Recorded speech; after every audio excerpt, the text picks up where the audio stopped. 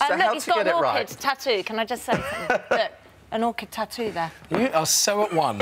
You really are. No, love that. This guy. So all you Yes. need And you to give weren't your on Desperate orchids... What do I Housewives, do? What do I do? No, You weren't. no. Okay, you weren't. You've got to use natural water, so pure water, bottled water. You don't want any tap water. Already very high maintenance. Just a shot glass or ice cubes worth of water per week, just once a week. Do not overwater your orchids. Right. Okay. Banana puree.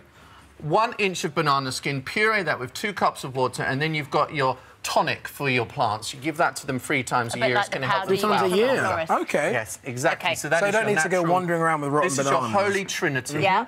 Tea bags. Empty those around the orchids once a month to give them nitrogen in order to help the plants look glossier and healthier. Eggshells. Crush an eggshell once a month around your plants. Ouch. To give them calcium for a stronger root system, stronger, more kind of buxom plants. Okay. Really healthy plants. And then milk. You can use that to actually give But the leaves how? Oh, the a bit of a leaves. shine. So you're going to that's very nice. rub it across the leaves in order to get rid of hard water deposits that may be around the home. Yeah. So that's really easy. Do you Can I remember? ask you something? Right. Oh, sorry. Do you remember Art Attack?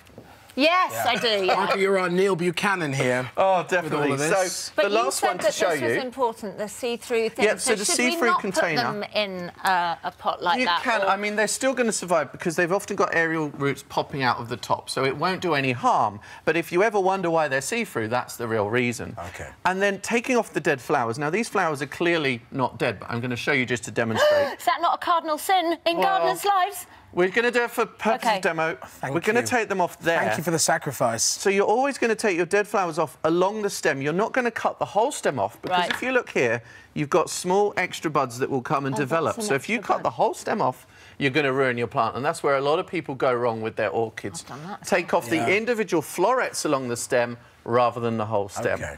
And they are hopefully your tips to success. That is so you can. Would you suggest doing all of these things? I mean, they're spread around. Different times a year. So banana water you're going to do 2 or 3 times a year.